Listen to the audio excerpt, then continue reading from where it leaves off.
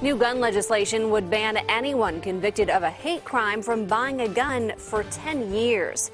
Good evening and thanks for joining us tonight. I'm Adrienne Moore. I'm Sam Shane. Current law bans criminals convicted of felonies from owning guns, but the Disarm Hate Act would apply to misdemeanor hate crimes. So, is the bill punishing petty crimes? CBS 13's Lamore Abrams is getting answers. Well, anti-gun groups tell me people convicted of hate crimes should not be able to walk into a gun shop and get their hands on a gun. But gun shop owners tell me the Disarm Hate Act unfairly targets people convicted of petty crime.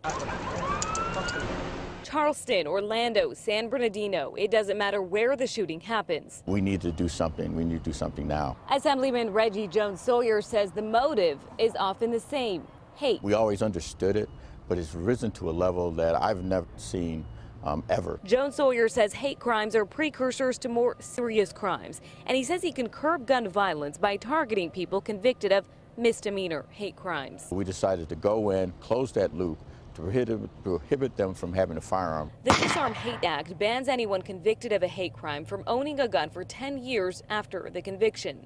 The bill would take away gun rights for anyone convicted of vandalizing places of worship or committing a crime against someone based on their race, religion, gender, sexual orientation, gender identity, or disability. Everything is written so broad that sooner or later, we're not going to be able to walk down the street. Josh Deezer of Just Guns in Sacramento worries the law would be applied to petty crime, like someone shouting a racial slur. I mean, are you actively picketing in front of a church? Are you just saying, hey, I don't like Hillary Clinton? The FBI says hate crimes have surged in recent years. Now California lawmakers say they're seeking harsher penalties before it happens again.